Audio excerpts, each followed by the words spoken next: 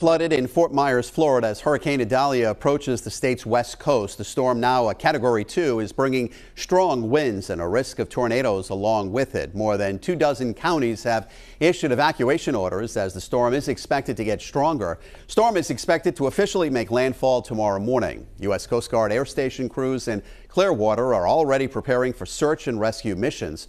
Total of 3 Red Cross volunteers from Rhode Island will be in Florida for at least 2 weeks, depending on the damage. Now, here's your Pinpoint Weather 12 forecast. Well, the wind with Idalia now up to 110 miles per hour. We'll get to that storm in just a second. Gray, damp showers, drizzle and fog outside right now.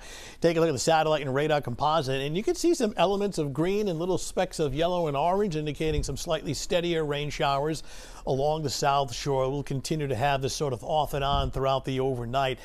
Also watching a system through the Great Lakes right in here. This will arrive on Wednesday, and this will help to enhance a few passing showers or thunderstorms coming up for Wednesday. I don't think Wednesday is one of those days where it's just like raining every single hour. There'll be dry periods as well. In fact, very late in the day, I do expect a little sunshine to be breaking through. All right, Franklin, well out in the Atlantic with winds of 125, and unfortunately, Idalia getting stronger. We can see that on the satellite photo, the eye trying to form right in there.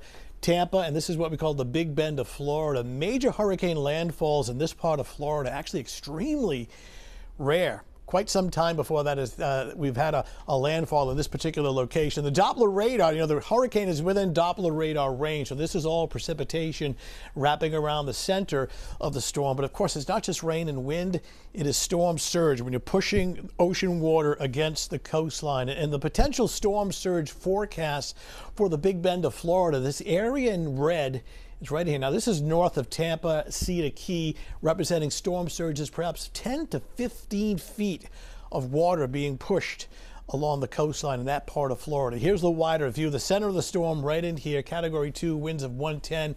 Tampa north, all this red area is a hurricane warning. To the south is the tropical storm warning, making landfall as a Cat 3 hurricane tomorrow morning, and then going back out over the Atlantic by the end of the week as a weakening tropical storm well south of New England. So categories of hurricanes from 1 to 5, 5 being extreme, anticipated to be a Category 3. When you look at the storm surge potential, up to 12 feet or more.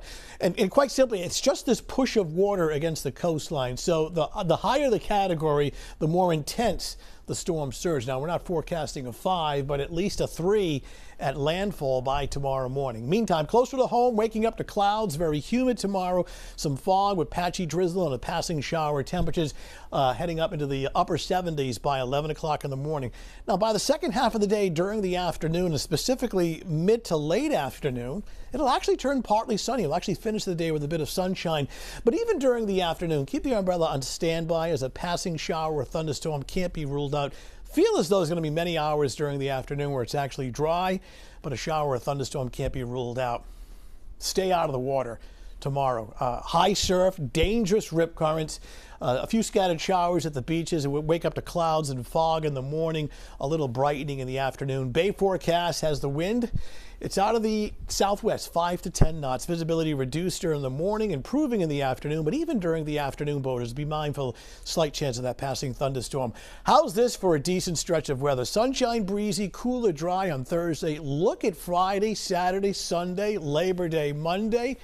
Thank you. I think we deserve that. In fact, a nice warming trend by Sunday and Monday, Labor Day Monday, with temperatures in the 80s.